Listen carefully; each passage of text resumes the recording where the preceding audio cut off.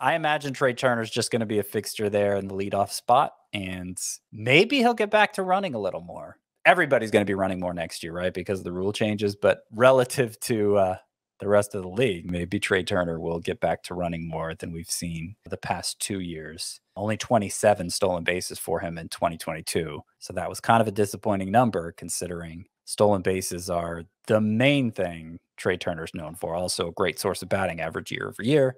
But yeah, hopefully a few more steal chances with the Phillies.